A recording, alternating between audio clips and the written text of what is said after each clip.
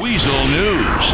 A worrying story for families. Concerned parents watchdog group Citizens United Negating Technology for Life and People's Safety has blacklisted didgeridoo website ilovetoblow.com, saying that playing the didgeridoo turns some teens gay and gives girls unhealthy expectations of size.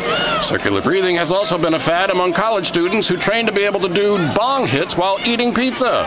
Outside Pizza Stack, I'm Eric House, Weazel News. Animal rights activists have thrown red paint over the famous British artists Simon and Nigel as they left a Suffolk nightclub in Liberty City early this morning. The animal rights group, which made headlines last year for blowing up a laboratory that was on the brink of finding the cure for cancer, believes that the artists' work is demeaning to the ape community as a whole.